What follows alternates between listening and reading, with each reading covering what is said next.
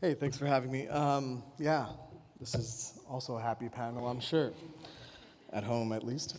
So it's my pleasure being here. It's my second time here, and it's great meeting such intelligent people doing good work. So I'm here with my fellow speakers in academia, and I hope to provide a slightly different perspective. I believe I'm the only reporter on this group. A little background, I was assigned a side beat covering hate crimes and discrimination in the US. It was 2016 at the time. I wrote dozens of stories over those years, ranging from mosque bombings, targeted assaults, murders, and other such incidents. That first year, I found myself covering the shooting death of an imam, which is a Muslim religious leader in Queens.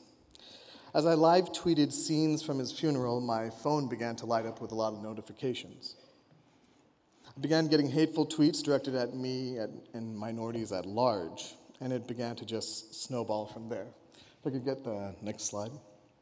So, what you see here is one of my earliest encounters with hateful content on the internet. It was shocking at first, but over time, as I continued to report on these issues, it became normal to encounter images and words like this. So as I planned for this session, I looked back on all my years of reporting, and I just kept coming back to this tweet, and I think it can sort of impart what I see as some of the issues related to hateful content online. So, if you look at it, it represents also the challenges that are faced by the social media companies like Facebook and Twitter, as well as just ordinary citizens. So it's hateful, it's crass, it's alarming, sure. But what makes this so damaging, in my opinion, is that it's public. It's visible to anyone online. I believe in this case we're talking about Twitter. It's a digital equivalent of a poster thrown up along a wall on a busy street. And even though it's public, this sort of content, for one reason or another, has been proven difficult for social media companies to tackle. Just like their challenges with abating disinformation and lies online, hateful content is hard to monitor or catch, or ideally squash before it's even viewed, let alone shared thousands of times over. So questions start arising. How does one police this sort of content? How is this content not given a stage? If I could get the next slide. The second issue I learned, exemplified by this tweet, is the problem of anonymity. Anonymity is what allows much of the hateful content to exist online. The person who tweeted this, a Pepe the Frog, is by and large anonymous. It allows them to tweet with what I can say, and I'm being kind here, such venom. Part of the reason they feel safe in doing so is precisely because no one knows who they are. Which leads to my second point. With this anonymity comes a lack of accountability. The lack of accountability for a person or group spreading this hate online is at its core what allows for the toxic ecosystem to thrive in the way it does today. If this person gets banned, so what? It's a fake profile, they'll just create another. Nothing else happens. Are there any real-life ramifications? Absolutely not. And if you look at some of the most hateful, darkest areas of the internet, you'll find anonymity everywhere. In fact, you'll find platforms that base themselves solely on the premise of anonymity. And obviously here I'm referring to anonymous message boards like 4chan, 8chan, and the like. Time and time again in my reporting, and the reporting of so many other great journalists, sites like these are often the genesis of much of this hateful rhetoric. These places also happen to be the genesis of disinformation campaigns that you see going on, or the targeting of certain reporters or certain news outlets. Leads to more questions. What are the potential outcomes of this hateful content online? What can it lead to?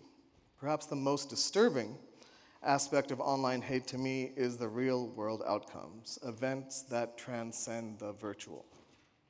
This can be in the form of school bullying, hateful incidents on campus, which is on the rise, the targeting of religious institutions, or in its worst form, mass shootings.